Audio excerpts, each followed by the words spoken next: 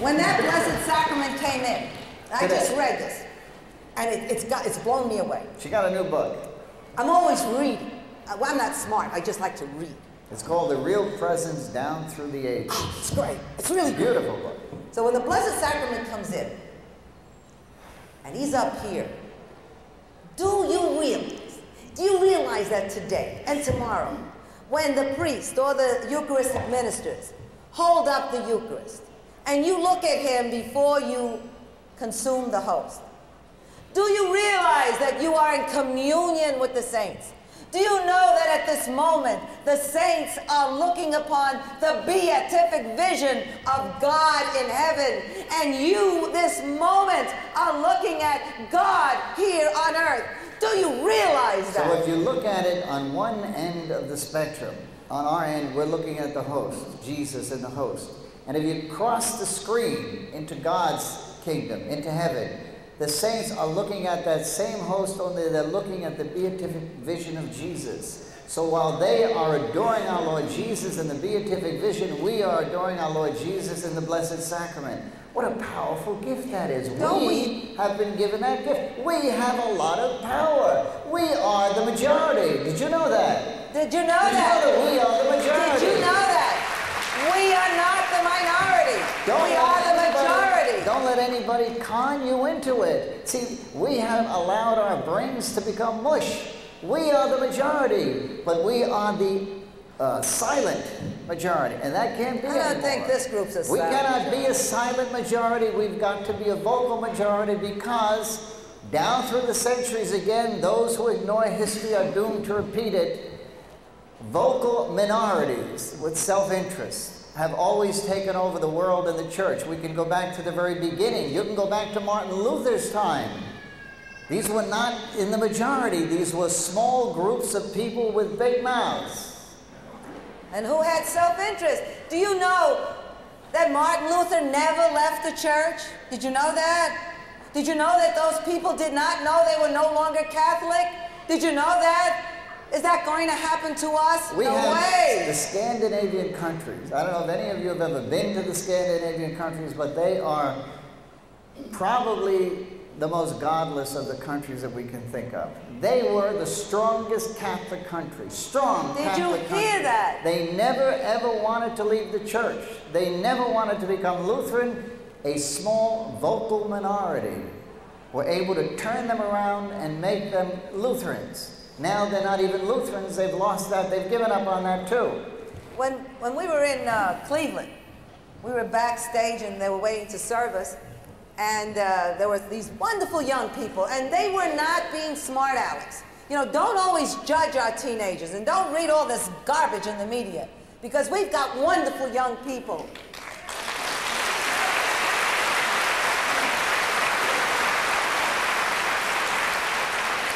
And so one of the young boys turned to me, and he was not being wise. Please believe me, he was sincere. He said, "Are you a priest?"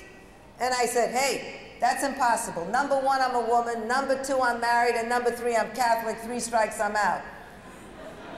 And he said, well, most of the Catholics want a priest, don't they? Women priests and married priests, don't they? And at that moment, a priest had just finished saying something. We're backstage, and you heard the roar. I mean the roar of Christians, not of lions, but of Christians. And I said, "Son, there's the majority. You have just heard the majority speak. We must roar like lions, and the lions must become lambs." We must make ourselves heard. We must do that. And how do we do that? You say, "Oh, wow, you know, how am I going to do it?" We have weapons.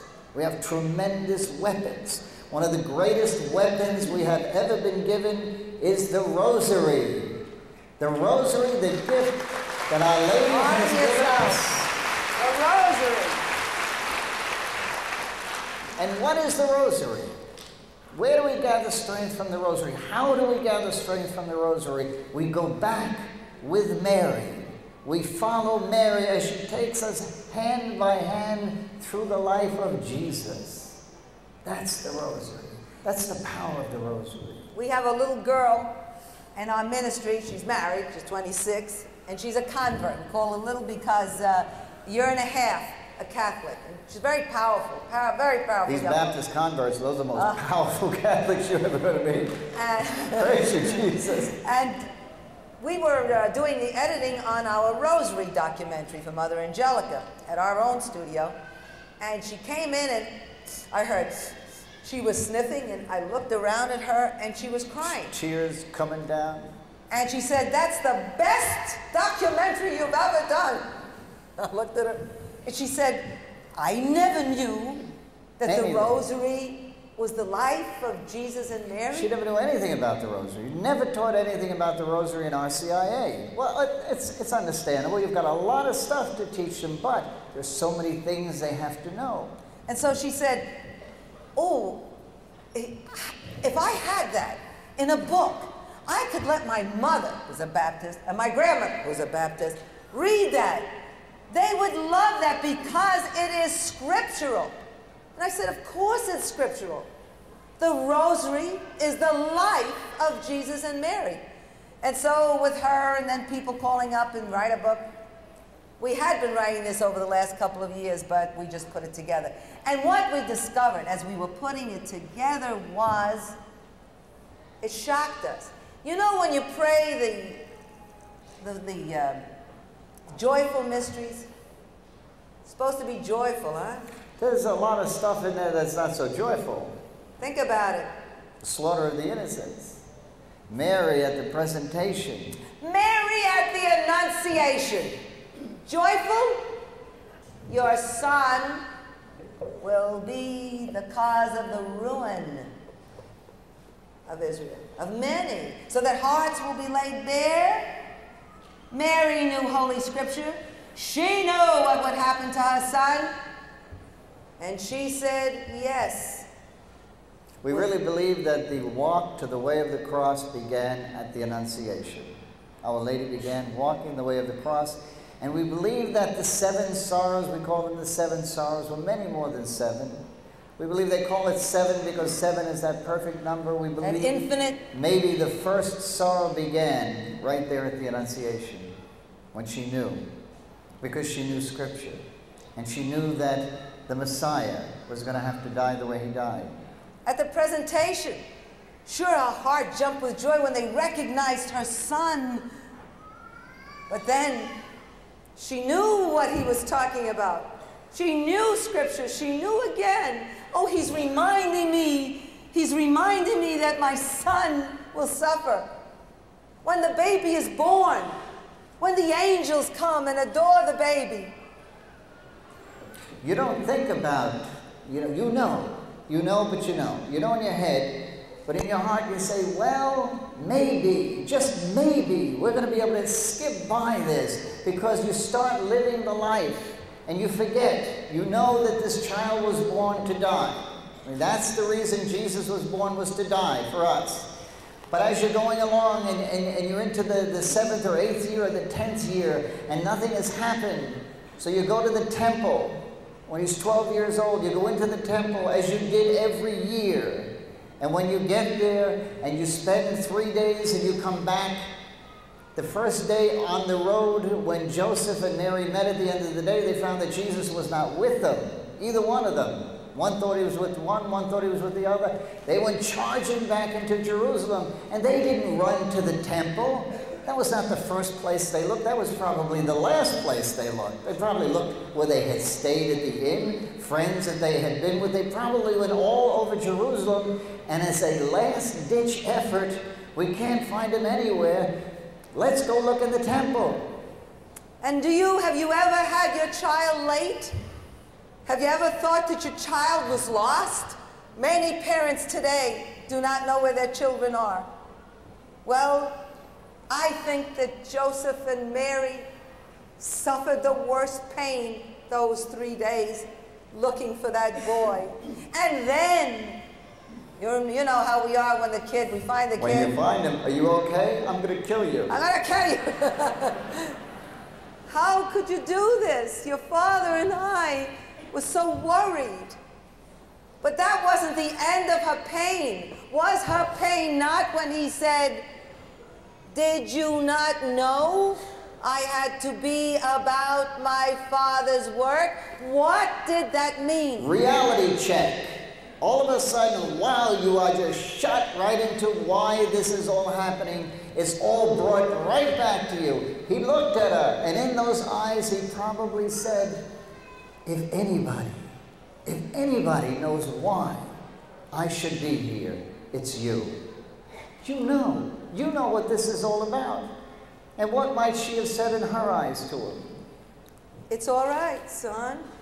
See, Mary had to say yes over and over and over and over again.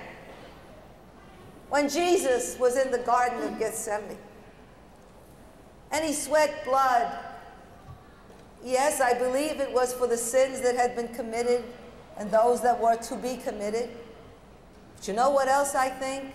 Because Jesus was a perfect son, I think it was for the sorrow that his mother would have to suffer.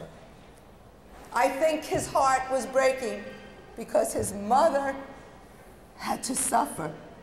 The wedding feast of Cana, a joyful occasion. Jesus gave honor to the sacrament of marriage. Praise Jesus. He gave us honor. He lifted our sacrament up high.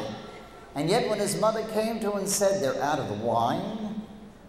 I mean, what is the big deal? They're out of wine. This is none of our business. And when he said to her, woman, what business is this of yours or mine? We have to understand what he was saying. If I do this, what you're proposing, it's going to hasten the walk to Calvary. Do you want me to start today, Mom? Mom? Can't I have one more night? Can we have a little more time, Mom? Do you want me to start the way of the cross? The way to my death now? Mom? And she understood it. And she said, yes, son. Do you realize that? Do you realize, and how dare anybody speak against my mother, your mother, who said to her precious son, yes, son, for us, that we might have life eternal. She knew that was the only way. Let's put ourselves in Mary's shoes for a minute. It's the time of the betrayal in the garden. Judas comes with the soldiers. She's there. She was there. I would have to think that Mary spent a lot of time with Judas. Because don't we always spend the most time with the weakest of our children? The troubled child, the troubled one. Don't we spend a lot of time with them? We're trying to bring them around, trying to get them back together. I think she spent a lot of time with Judas. And she saw Judas kiss her son and betray him with a kiss. How do you think she felt when Judas did that after she had spent all this time trying to bring him around? How do you think Mary felt when these people are all there and Pilate turns to them and says, who do you choose? And I don't think it started immediately with everyone roaring, we choose Barabbas. I don't think so. It was that vocal minority. Well placed, intimidating. Vocal minority with self-interest. Intimidating, frightening. And they all piped in. Doesn't it wound you? It has always wounded me. When we have to cry out, Barabbas, we choose Barabbas. Doesn't it kill you? When we have to do this on Good Friday and on Palm Sunday, we're the ones who have to yell out, we want Barabbas. We want Barabbas. And what should I do with your Jesus, the King of the Jews? And what do you answer? What do we have to say? Crucify him. Crucify him, that's what we said. That's our part. Are we not crucifying him? Are we not choosing Barabbas when we allow false teaching in this church? Are we not choosing Barabbas? Are we not intimidated? Are we not standing by when Jesus is being crucified, spit upon? How do you think she felt? How do you think she feels when now? we do this? How do you think she feels when she puts a lot into us? And how do you think she feels when we allow these things to happen and do nothing about them? Who is Mary? Mary is our mother who stood beneath the cross. And she stood there silently. Oh, I believe she was screaming inside. I believe she was screaming to high heaven inside. But she would not cause her son any pain. They met on the way to the cross. On the Via Dolorosa, they met. I have to believe, and this is only my belief, this is not church teaching, that this relationship was so strong that if she had weakened, when he looked at her, all we think about is she looking at him and seeing her son, who was so destroyed. Beaten. But what about bloody. when he looked at her and saw how destroyed she was, watching all that had happened, being completely helpless to do anything? If she would have thought to herself, if I tell him to stop, maybe it'll stop. If I tell him, don't do it, maybe the crucifixion will never happen. But she said to him, it's okay, son. It's okay to die. One time I was on pilgrimage with this wonderful Monsignor who was twice my size, which is not a big deal. But when there's a Sicilian who's twice your size, that's something. And he said, Penny, do you know why your son had to die? And I didn't look at him. I said, no. And he said, so that you could do this work. And I said to him, then tell Jesus to take back all this work and give me my son. Mary never said that. Mary said yes to the very end.